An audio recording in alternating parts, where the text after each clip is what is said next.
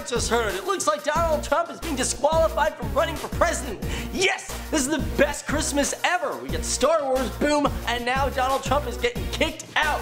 Boom!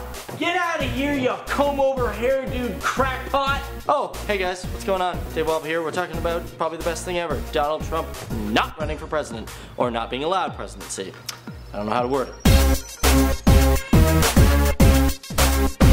So guys, before we begin this video, I want to know your thoughts on DT. Yeah, that's Donald Trump. Let me know down there in the comments below, guys. So, okay, according to the White House, it looks like Donald Trump can no longer run for the man in the Oval Office. That's right, the presidency. This is all because Donald Trump had this amazing idea, and that's sarcasm, by the way, to ban Muslims from ever coming into the country. Now you might be wondering, why would he do such an outrageous thing?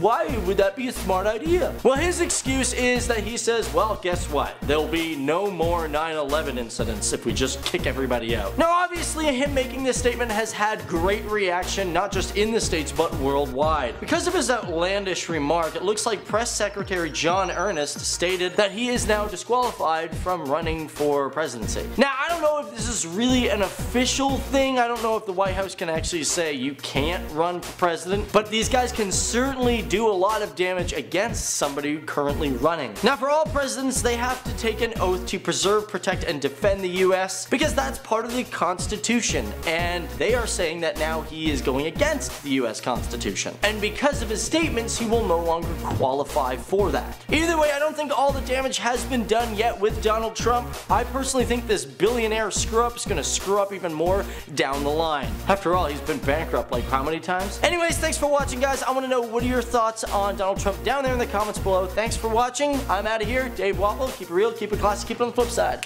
Out there in the real world.